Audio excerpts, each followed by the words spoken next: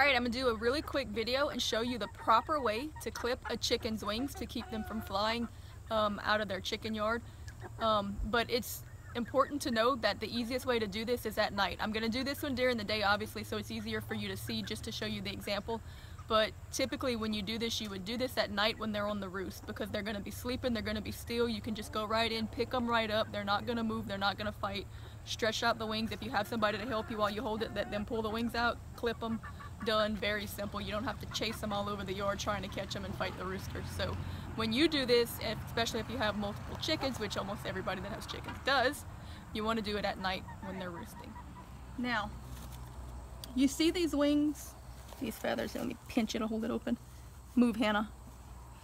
You see where the long feathers stop? These right here are called warming feathers. These feathers are what you want to clip. Now in the summer this isn't as important unless you're in a colder climate, but in the winter it is.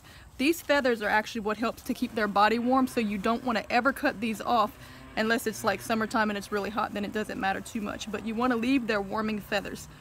Their flight feathers are these longer, more solid colored feathers right here.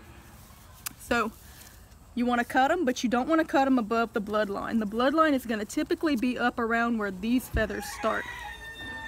So all you're going to do is cut these feathers off. It doesn't hurt them if you don't take it up above the bloodline. It might scare her a little bit. She's not had her feathers clipped since she was little, because like I said, I don't really need to clip mine.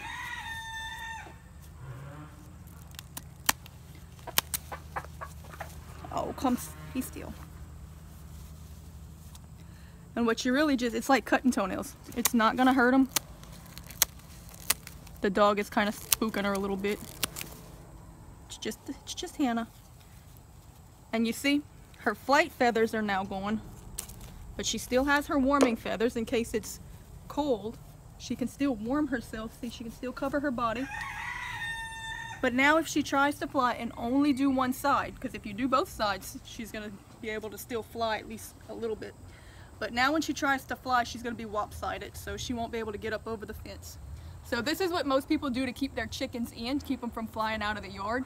Like I said, I don't really have to because I have a poultry net, but it's a good thing to do if you don't have a poultry net. Keeps them safe, keeps them in the pen. Very simple, doesn't hurt them at all.